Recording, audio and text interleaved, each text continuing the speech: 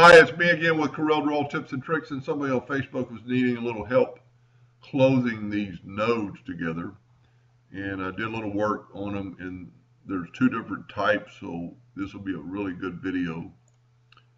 If you will go to Windows, Dockers, Join Curve Docker, and I don't know what that is, he's in millimeters.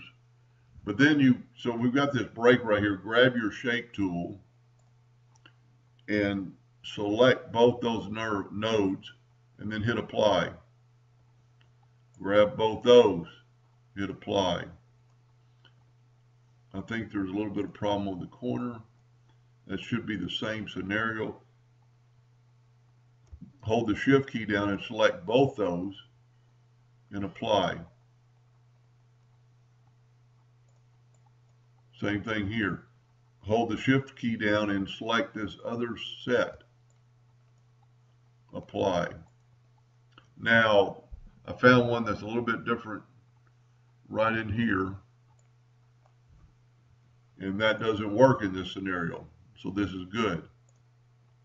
Hold down the shift, grab both of them, select, and apply. It doesn't work. So let's back up here. Let's grab both of them and break curve apart.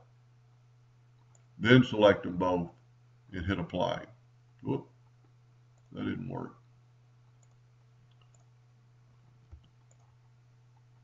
Grab both those, hit apply. Yep, there we go. Same thing. Hold down the shift key, select them both, apply. Doesn't work. Break them apart. Then grab them again and apply. I think he said he has a little problem right here, but I don't know how these were formed.